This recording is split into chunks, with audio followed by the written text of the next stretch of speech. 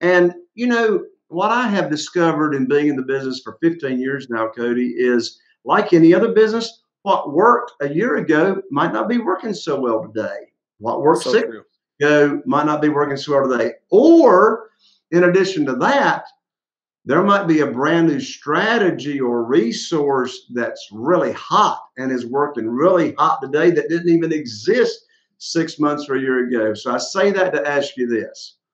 What are one or two or three, whatever you feel like sharing, what are one or two or three of your hottest resources, places, strategies, whatever, on finding motivated sellers that make a great real estate investing deal? Whether you wholesale it or you stay in the deal or not. I mean, that's one thing I've learned, Cody. Whether you wholesale it, no matter what your exit strategy is, you're going to wholesale it, you're going to stay in the deal, you're going to wholesale it. It doesn't matter. You're going to sell it or work for equity. We still got to find the deal. What's your top favorites going on right now? Love it. Because of the market where it's at, you're not going to find those deals on the MLS. It's going to be far and few. It's going to be finding a needle in a haystack. So I would say to brother. Amen. So this is what directly to the time that we're in right now. So I love that the fact that this may not be the strategy 5 years from now. It's okay. But right now, the strategy is you have to get them off market. How do we get them off market? I simply tell everybody what off market means. Yeah, off market means it simply hasn't been brought to public knowledge through a real estate agent and put on the MLS. It's literally I'm marketing to the whole state of Utah saying, hey, my name's Cody, and I do this through a postcard. This is simple, guys. Here's some instant value that I'll give free of charge. I'm not going to charge a thing for it. It's simply just a postcard that says handwriting, right? Like it's like a handwritten postcard. Nothing fancy. It's not going to be like a spider placed on it that's upside down dead that people are like, oh, another termite guy that wants to spray my house, and they throw it in the garbage. No, it's not going to be a house with the hands receiving cash. Everyone knows they're getting marketed by a real estate agent. No. Keep it simple where they have to read the message. Handwritten font, and just simply say, my name's Cody. I'm looking to buy your home at 123 Main Street for a cash offer. Reach out me at 801, blah, blah, blah, blah, blah, blah, right? And that's it. And so we get a bunch of phone calls. A lot of them say, go pound sand. A lot of them say swear words on there. And it's okay. I'm fine. Because the one phone call closer to the one that says, guess what? I'm behind on my taxes. I'm behind on my mortgage. Hey, I'm going through divorce. Hey, I have this home that's going through probate. None of us siblings want to touch it because it is horrendous and no one can buy it on the real estate market anyways because it can't qualify for a conventional loan.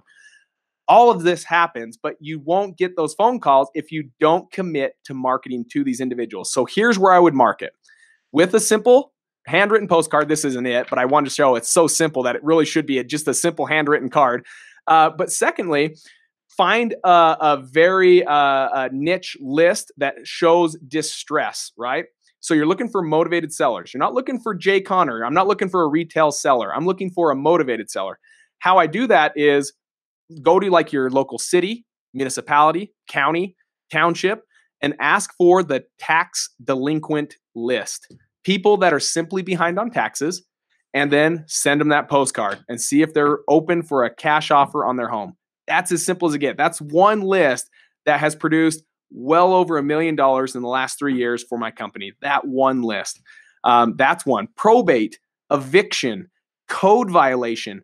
These are all lists that you can get for free from your county, city, township, municipality. These are all free lists that's public information that you can then simply send a postcard to asking if they want to sell their home for cash. Now, when you say code violation, tell our viewers and listeners, what's an example or two of a code violation? Yeah, in Utah, and it's going to vary maybe from state to state, but in Utah, once it passes X amount, your grass, and it's like now at like 12 inches, the city's like, woo, woo, woo, like cut that down or you're going to get a fine. And so usually it just shows that there's deferred maintenance. And usually you'll find out that that high grass also has a bad roof and a boarded up backyard window. And so code violations can come from boarded up windows. The city doesn't like that. They want windows on there, not boards. It could be that there's 4 cars parked in the middle of the lawn when they're supposed to be on concrete in the driveway. There's so many forms of code violations. So if you can get a hold of that, usually that leads to A, distressed property, and B, a motivated seller. Awesome. Before we wrap up, Cody, in my lands, I could talk to you for hours. Mercy. I love the energy, and even more so than that, I mean the experience and knowledge that you have gained just in the past 3 years, as of the day of this podcast, is amazing.